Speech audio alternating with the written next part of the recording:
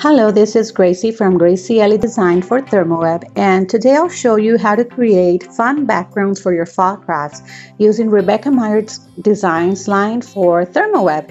And so first I'm using one of my favorite products from the line, and that is the mixed media art tape. And I'm starting out by just tearing a bunch of pieces, and now I'm going to try to fix them in place using pieces of purple tape, because the art tape tends to warp when you start adding media to it. And so the purple tape is great for this purpose, and now I'm going to be able to add layer after layer without the tape rolling or warping. And so I'm just starting to spray some inks, and these are ink sprays. I'm just spraying different colors, and I'm trying to stick to colors that go well with the fall theme. And so now I'm going to be stamping branches in different colors using distress oxide inks. And this stamp is from Rebekah Meier's line for the Art Foamies products. And so it's really fun, and I'm able to keep adding different generation stamping using the same stamp, and that also helps me layer and add depth to the entire look of the art tape. And in the end, you'll see how all the layers we're adding right now go so well with the final layer of foiled stenciling. One thing you need to know about this tape that makes it so awesome is that it is actually canvas with an adhesive backing. And so that's why it holds so much media so well. It's not paper, it's actually canvas.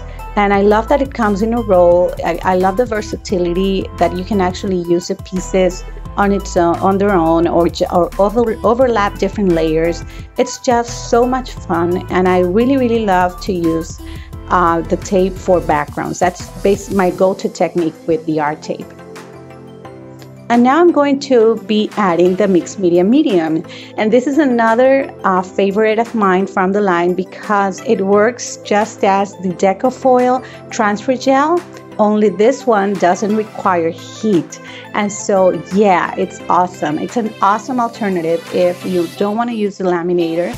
And so I'm using Rebekah Meier design stencils for the Crafters Workshop here. I'm using different designs. All of them really go well together. Like, I can mix and match those designs and they'll look very nice together.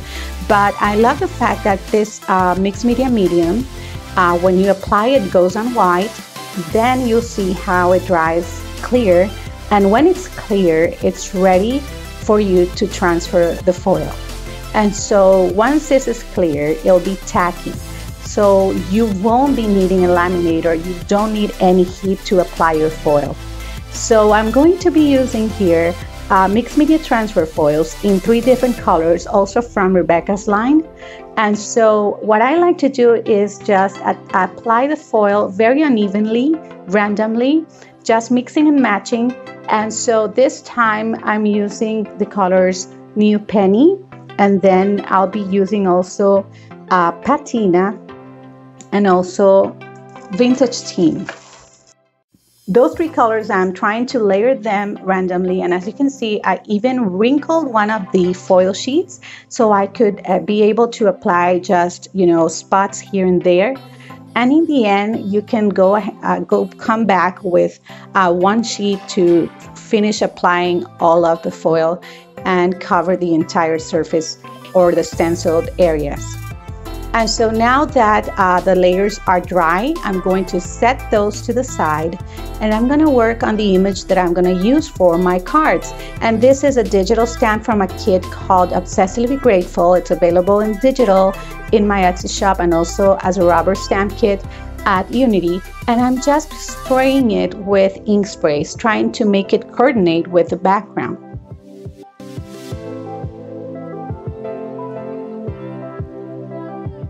I'm gonna set that to the side to dry, and while it's drying, I'm going to start working now on my actual card front.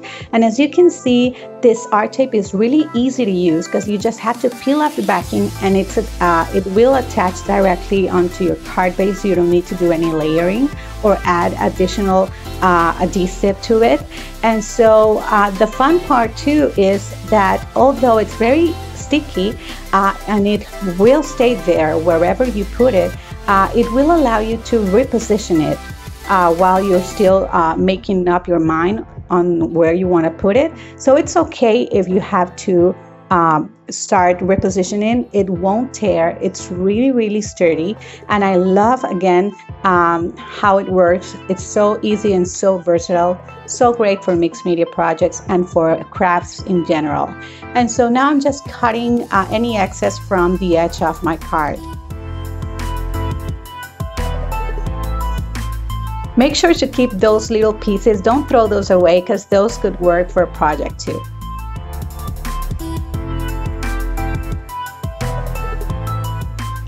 And so now I'm going to be fussy cutting this leaf. I didn't want to use too many elements on my card because I think the backgrounds are so pretty on their own. And so I'm just using this one image and a small word sentiment, a sentiment sticker, and that's about it. And I am going to be adding some shading to this leaf too, using some artisan markers. That just gives it a little more depth, and it will actually go very well with the colors on the background. So something like this, when you don't have too much time to create, you can put together a background using art tape that you've worked on previously, and just add one single image that you just color very quickly, and your card is done. And so now I'm going to be attaching the leaf with 3D dots. I love these dots. I think these are my favorite from the entire line because they add dimension and they are completely clear. And so these are very nice also for mixed media surfaces because they will attach no matter what you added to your background. And so these are great for this card. And now I'm going to add a very simple sentiment word sticker, and that's about it. And so here's my card for today. I hope you enjoyed. Make sure to subscribe to thermoweb.com/blog for all your fall projects. Thanks so much for watching. Until next time.